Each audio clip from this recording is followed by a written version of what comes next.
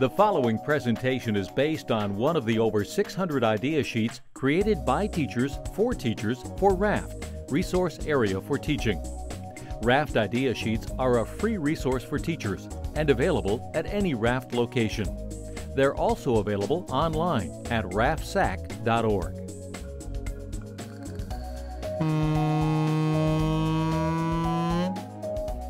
RAFT idea sheets reference various content and grade level standards and are all aligned to address California content standards ranging from grades pre-K through 12.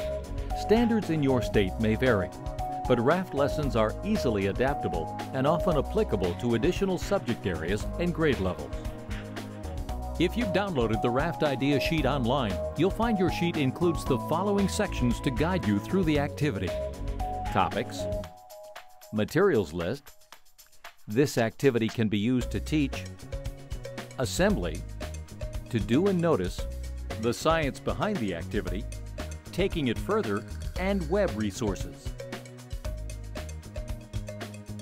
Terms in this activity: frequency, in music, the number of cycles per second of a sound wave; vibration, the forced mechanical oscillation of an object; resonate, the intensification and prolongation of a musical tone produced by vibration; pitch, the higher or lower nature of sound based on the frequency of vibration; membrane, a thin, flexible layer of material. This video is divided into multiple sections: an overview, what you're watching now; the actual demonstration of the lesson, including a complete materials list; and taking it further, showing some real-life applications for the concepts presented. Have you ever heard the buzzing of a bumblebee flying too close to your head? Or how about the high-pitched whine of a mosquito flying right next to your ear? What you're hearing is the vibrations of their wings pushing air very, very fast. This tuning fork acts like an insect's wings. It vibrates very fast, and you can hear a very low tone and see the fork vibrating. I'm Dave Traversi, and today we'll build a RAFT kit called Glovophone, a musical instrument where you'll be able to recreate the buzz of a bumblebee, the high-pitched whine of a mosquito, and many other sounds as well. The Glovophone that we're going to build looks like this. Now, the word Glovophone is kind of a play on words, because if you talk to a musician, they have names for the different types of instruments. Those instruments that have a vibrating membrane like this are called membranophones. Any instrument that you blow into is called an idiophone. To build this instrument, we'll need a tube, a straw, a latex glove, some rubber bands, scissors, and tape. It starts by inserting the glove into the end of the tube, all the way down and in, just leaving the edge sticking out.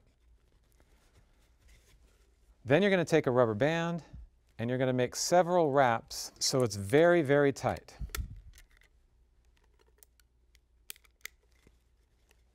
Then you blow into the end of the tube so that the glove pops out.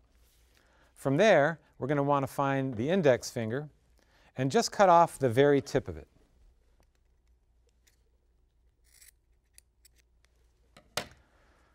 Next, you insert a straw into the finger about an inch or so, and then we're going to tape some tape and make a very tight seal.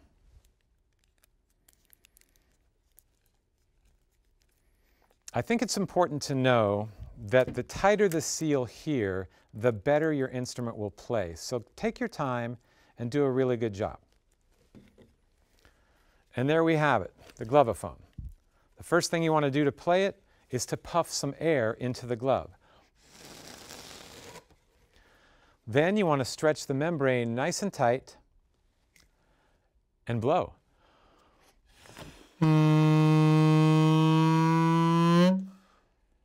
Let's do that again.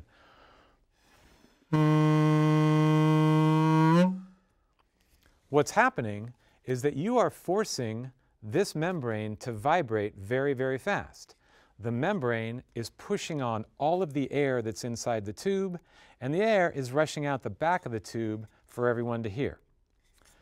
Now, I can take this idea and change it a little bit. I have a smaller one here that's been constructed exactly the same way. When I blow into this, it will vibrate the membrane, but it will also vibrate less air.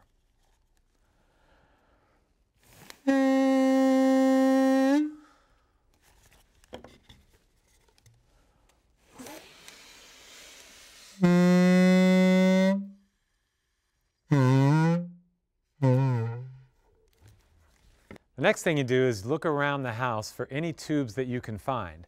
I went out into the garage and found a very large tube from a shop vac, but wrapping paper tubes or paper towel tubes, they could work as well.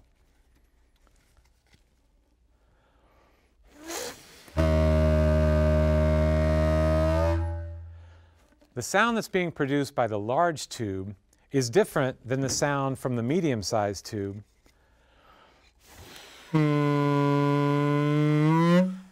And the sound from the small tube, because they're vibrating at different frequencies. The faster the membrane vibrates, the higher the frequency and the higher the pitch of the note. To take this a little further, you could make an instrument and try to tune it or try to create multiple notes by cutting holes. This tube will produce a certain sound, and then if I cut a hole into it, air will escape out of the hole because it resonates different inside the tube.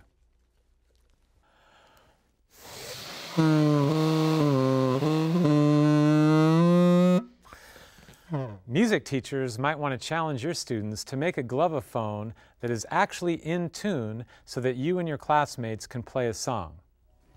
And remember, there's lots of ideas on your Raft idea sheet for you to think about and discuss with your classmates.